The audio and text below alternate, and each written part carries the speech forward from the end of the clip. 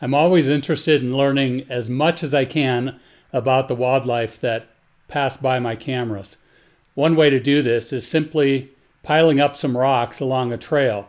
Here we have a muley buck stopping to check out, which animals have marked it recently, typically coyotes, bobcat, and fox.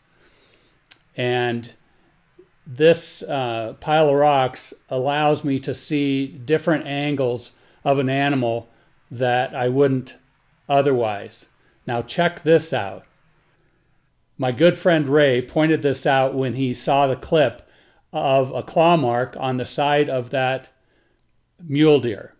Now, it looks like there might be another claw mark there, and by slowing the footage down, it became very obvious that what attacked this deer was a mountain lion.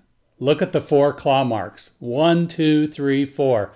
It was definitely a mountain lion that missed its mark, and the mule deer was able to escape and live another day.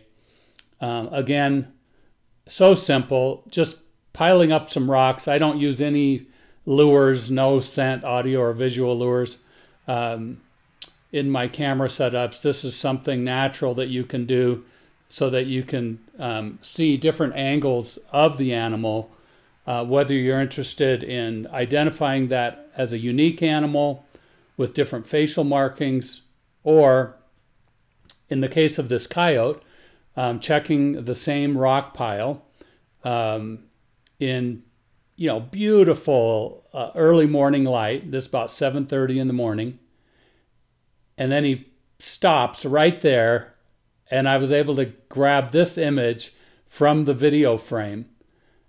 And who knows, what the coyote was looking at, but to capture this coyote and to be able to see the color of his eyes so clearly was just a thrill.